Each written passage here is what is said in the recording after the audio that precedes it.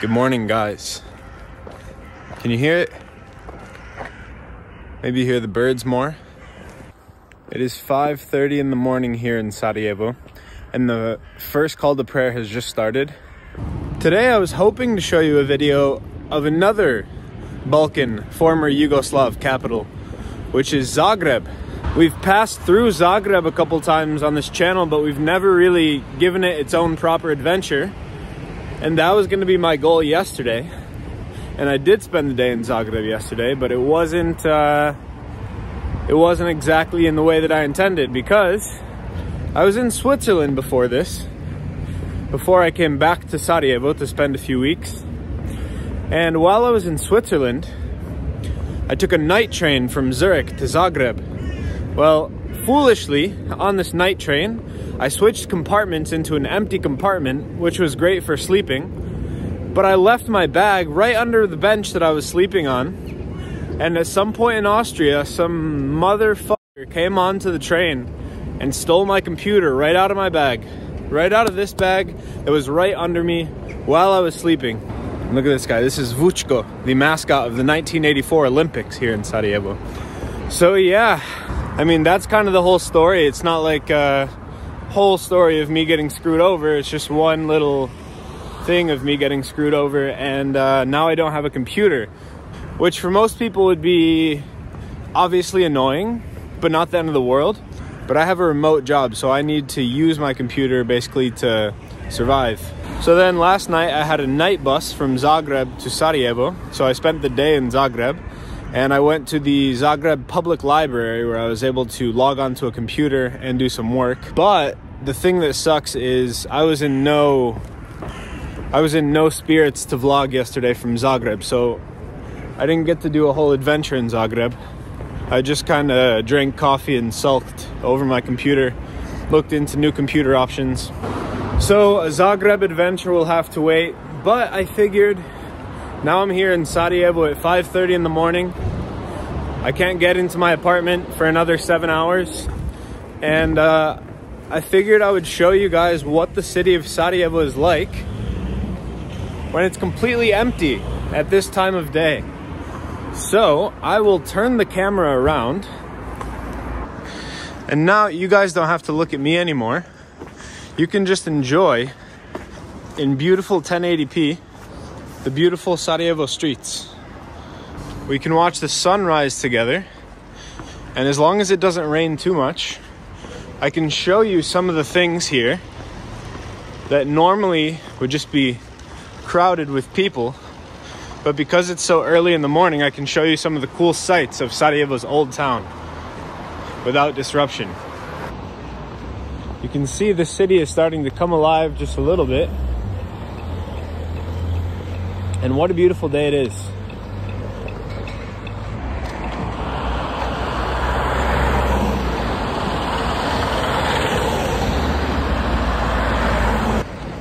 And here it is, the Miljacka River.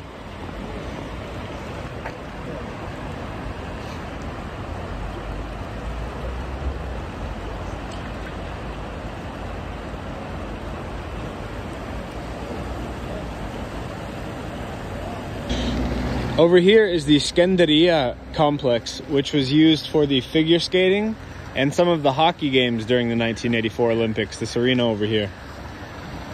So a little bit of Olympic history everywhere you go in this city. And look, there's Vučko again, the wolf who was the mascot of the 1984 Olympics. And now we're getting into the part of town on the left that was built mostly by the Austro-Hungarian Empire. And accordingly, all of the architecture, for the most part, is this Austrian style architecture. Over there is the Institute of Fine Arts here in Sarajevo. And just as the arts are, this is a fine building.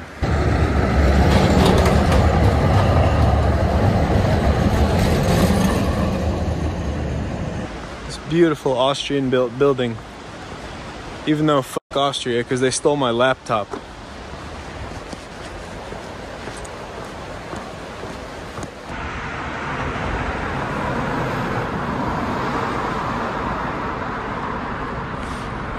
And it's important to remember that everywhere in the city you have nice communist architecture as well. You can really tell in which era each building was built. This one was clearly built in the Austro-Hungarian era, and then this one was clearly built in the communist era.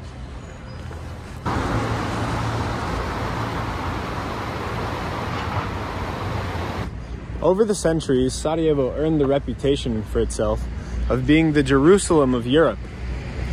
And now I'm going to show you just why that is. It's because right here, all in one neighborhood, and really just in a couple blocks, you have right here a Serbian Orthodox church.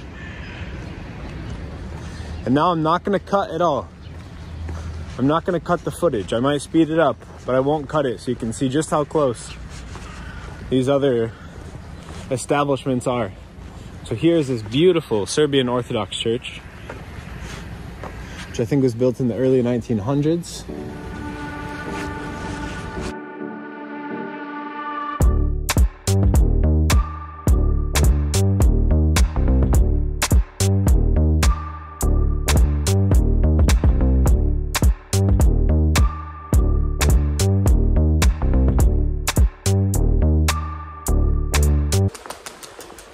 And now here on the left is the Catholic Cathedral of Sarajevo, which was built by the Austro-Hungarians in the late 1800s, I believe. And it's just a 1.5 minute walk from the Serbian Orthodox Cathedral. And here on the ground is a darker part of Sarajevo's history. Obviously, there was a ton of damage done to the city during the war, the siege in the 90s. And so in certain instances, they've preserved the damage to the asphalt like this, and they've painted it red to show the blood of the people that was spilled during the siege. And I love this view. It's very rare to get to see this without hundreds of people walking around.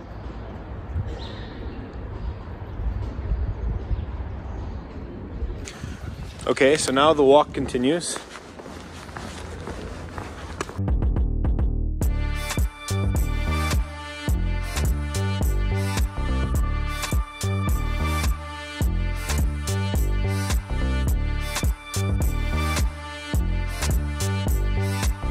I've never seen this street empty in my life. This is amazing.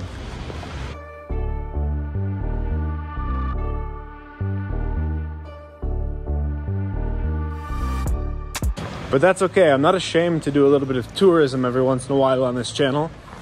And the best time to do tourism is at 6 in the morning when there's no one else out. And now here, just a 1, maybe 2 minute walk from the Catholic Cathedral is a mosque. Now this is not the main mosque of Sarajevo, that's just up ahead a bit more. But this is a mosque here. Oh, and there's a cat.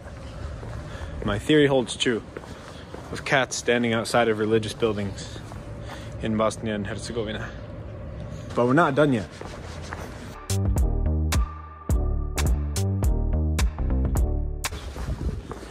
But if you turn left right here, then you will see, my friends, the synagogue of Sarajevo. There was a decent sized Jewish population here in Sarajevo, but after the war in the 90s, most of them left and went elsewhere. But yeah, so that is why they call Sarajevo the Jerusalem of Europe. It's because you have, all in one little neighborhood, you have a Serbian Orthodox church, a Catholic cathedral, a mosque, and a synagogue, all within a 5-minute walk of each other. I mean, where else in the world do you have those 4 buildings? Probably nowhere. Maybe in Jerusalem, and that's about it. And now I'm going to show you what is maybe my favorite part of Sarajevo, just in general. So I've already mentioned that you can kind of tell what era buildings were built in based on the architecture.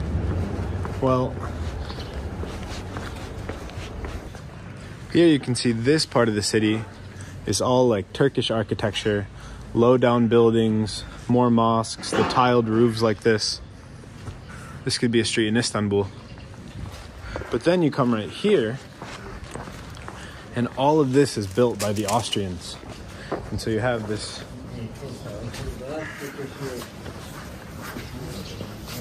Sarajevo meeting of cultures, east and west. And that's pretty great.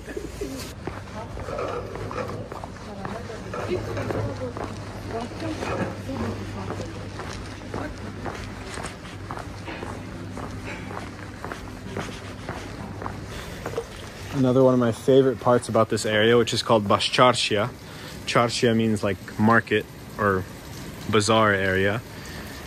Here's the main mosque of Sarajevo, by the way. And one of my favorite things is that right outside, there's just perpetual fresh water.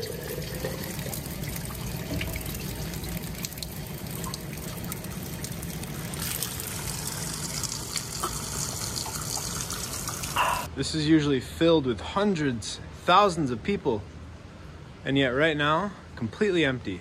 This is amazing.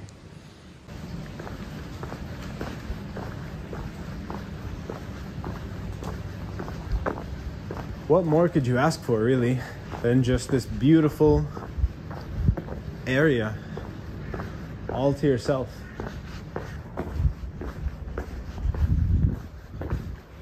Boots. And you really have some shops that just have cool stuff. This place is my favorite, to just walk by and look at the paintings in the window.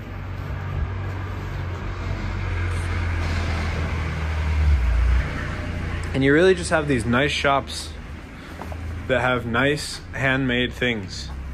I bought a little lamb plush toy here. And here they have another vučko. It's very cute. They have mantie, the traditional morning and afternoon snack of Novi Pazar. And yeah, it's just a nice area of the city. And the smells of the pekaras and of the burek džinicas are starting to waft through the streets, calling my nose to them.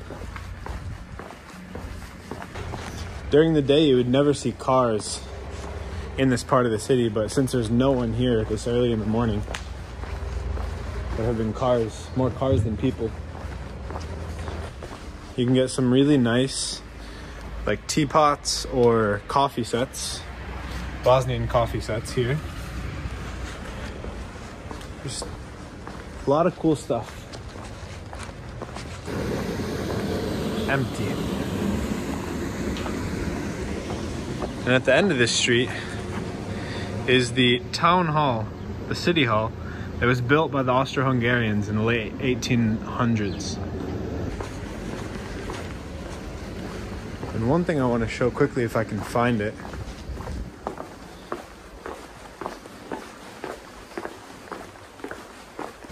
is that in this part of town, there's not a lot of evidence of the war. 30 years ago, I think they've done a really good job restoring a lot of this stuff. But if you keep your eyes out, if you keep your eyes peeled, then you'll notice a lot of things like this sign up here.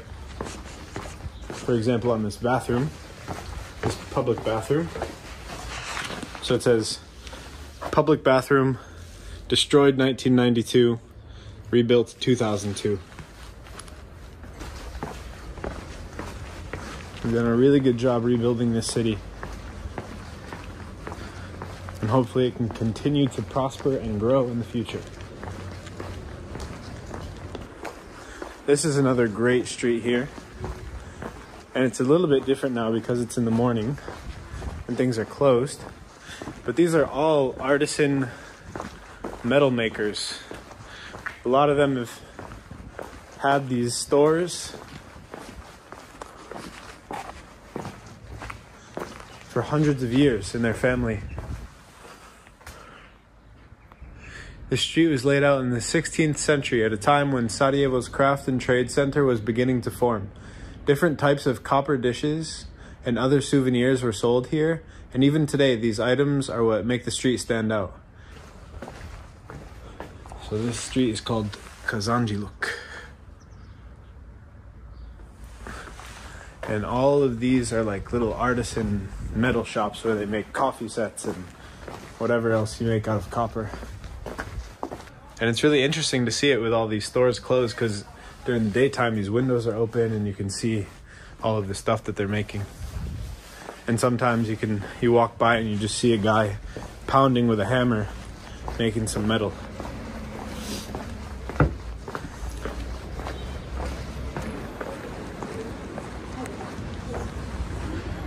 And this here, the Sebil.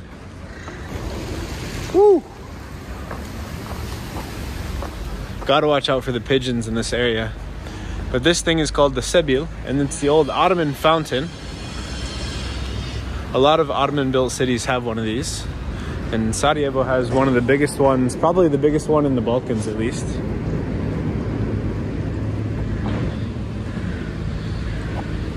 And I think that's been the tour of the Sarajevo Old Town. Now you understand why it's called the Jerusalem of Europe. And I just wanted to show you some of the things that might be a little bit more touristy than what you're accustomed to seeing on my channel. But I think that in Sarajevo, even the touristy things are really cool and worth showing. So I'm glad that I got to see these things so early in the morning with nobody out and about. So thanks for watching and have a great day. Also guys, this video is loosely based on the free walking tour given by Sarajevo Tours with Adis. I could never provide nearly as much information or shine as much light on these things as he can. So if you ever do come to Sarajevo, make sure you check him out. Take one of his free walking tours. I'll put the link in the description with his information. But yeah, Sarajevo Tours with Adis is definitely a great way to get to see what I just saw and talk to someone who's actually experienced a lot of the things that he's talking about. He's lived here his whole life. He's a history guy. So yeah, peace.